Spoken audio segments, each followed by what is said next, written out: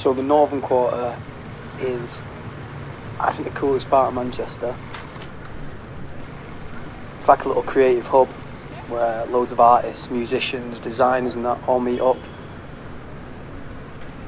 All these creative people come together and sort of hang out in all bars, venues, and yeah, I think it's like a little epicentre of creativity in Manchester. The Northern Quarter is where I think I first went in town, you know what I mean, like when I was first allowed into town. I don't know what it is about it that makes it so cool, but I don't know whether it's the architecture or the buildings, but you know what I mean? I think it's the centre of everything cultural that goes on around here. You know, I mean, music, fashion, art, everything I think sort of comes out of Northern Quarter. The Northern Quarter is a place where most bands who are starting out, whether they're from Manchester or around Manchester, they'll definitely play in the Northern Quarter. There's so many little venues that are the epicentre of them little bands. Like us was Night and Day.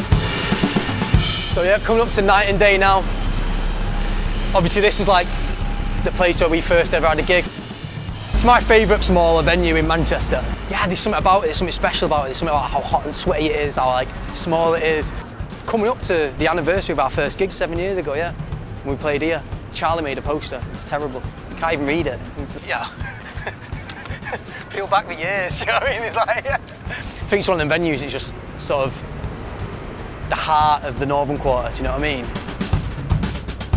The architecture around here is amazing. I think if you take a little bit of time and look up at some of the buildings, you'll understand why so many films are filmed around here. You turn one corner, it looks like a back street in New York. You look around another, it's like you're in Paris. Piccadilly Records, which is my personal favourite record shop. There's a few really cool record shops in the Northern Quarter, but I think that one's the most historic and the coolest one. I remember our record being in there and proper buzzing off it, do you know what I mean, when I saw it in the window, because I've always like gone there. I think it's great that for Perry are opening the store in the Northern Quarter. I don't know why it's not happened sooner, to be honest.